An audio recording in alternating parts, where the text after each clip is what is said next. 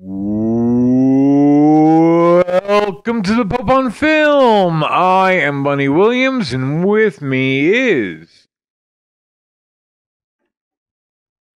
We come to this podcast for magic.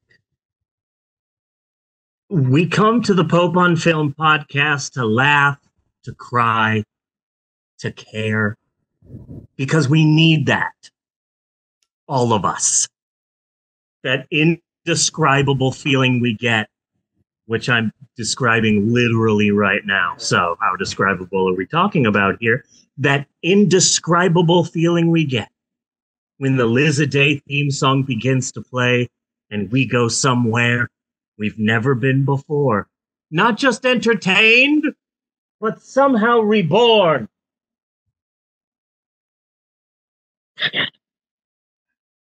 Dazzling images on a small Twitch stream, sound that is sound. Somehow, Raymaland horse erotica feels good in a podcast like this. Bunny Williams feels like the stoned parts of us, and May Lynn feels perfect and powerful, because here they are. The Pope on Film podcast. We make movies better. I am the Pope in question. My name is May Lynn.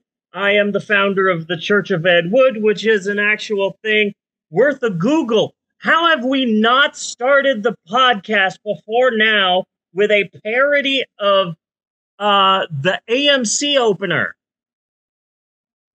I don't... Is that what we just did? Yes. That has been playing before every AMC movie for the last year and a half. No, this is my water, Eleanor. You're not getting my water. This is episode 454 of the podcast. Yes, Little Lebowski, Urban Achievers, and proud we are of all of that. No pressure, Bunny, but I think that AMC Theaters opening would make for a great animation. Like that one Texas Chainsaw opening we did one time. Just a thought. Anyway, how are you doing, Bunny? Are you excited about today's movie? Oh, tons and tons. I mean, this is our most Oscar bait movie so far. Jack Black should at least be nominated for Best Song. Yes, actually, he should. I mean, if Man or Muppet won Best Song one year, then Jack Black's Peaches song can technically count. Have you seen Guardians of the Galaxy Thrace yet? We just went yesterday. Oh, yeah? What'd you think? No spoilers. What'd you think? I think I need to watch it again. I was real effing high when I saw that movie. And so I kept, taking a moment and remembering where I was. I feel like I wanted that, but more. Guardians. Oh. Yeah? I'm thinking that there was more, but it was just going by so fast and whatever that we didn't catch it. Yeah. That's what I get that. Yeah. I thought it was very emotional. It was a very emotional, heartfelt movie. I would have liked to have cried more. I brought tissues. Good. I used the tissues. Yeah, it's a sweet movie. I love the soundtrack. When they started playing Faith No More, I geeked out. Yeah.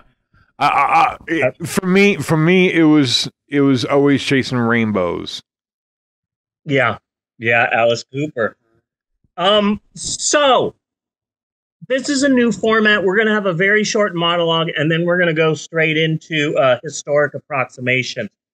But in the monologue, I want to do a little bit of talking about things, and then I want to pick one news story that happened during episodes to talk about. I was going to talk about how the manager of an Arbys restaurant went missing in New Iberia, Louisiana. And after a thorough manhunt, they found her dead in the Arbys freezer. Oh. Arbys. Okay. We have the corpse. So how exactly long was this manhunt? No idea. I mean, she's an Arby's manager, so they scoured the area until they eventually checked out the Arby's and like opened the door. I'm like, well, fuck, here she is. Yeah, basically. And like, wouldn't you start there? I don't know. Like maybe not necessarily in the freezer, but I would think you would maybe check around the Arby's first. Well, that is in our story for the monologue this week. That is in our news story. Bo Jackson is in the news. Do you remember Bo Jackson? He could be a sports rapper, professional bowler. No. He was Does he work at SeaWorld? He was a professional football player who played with the Raiders, but he was also a professional baseball player. I believe he played for the Kansas City Royals. And he was good at both, and he was all over the place, and he was part of a cartoon, Saturday morning cartoon. He got a Nike sponsorship. Well, he's 60 years old now, and he has had hiccups for almost a year. Okay. Bo Jackson has had the hiccups for almost an entire year now, and finally, after a year, he has decided to get surgery. He's going to be having some risky surgery to stop the hiccups. But just imagine on your chest, on your tummy, your diaphragm, how it would feel to have hiccups for one whole year. Well, I'm just thinking about the legend, the legend that says if you hiccup for a year, an Arby's manager dies. Oh my goodness. It all makes sense now. It all makes sense. Uh-huh. Way to tie it all together. But you haven't heard the craziest part. So Bo Jackson was being interviewed, and he said that he has tried everything. Everything that anyone has said, he has tried. He's held his breath. He's gotten scared. He's drank a cup of water upside down, and he has even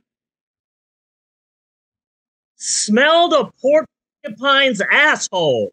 Uh-huh. I would like to repeat that. But that had nothing to do with the hiccups. Smelled a porcupine's asshole. Yeah. To try and cure hiccups. Yeah.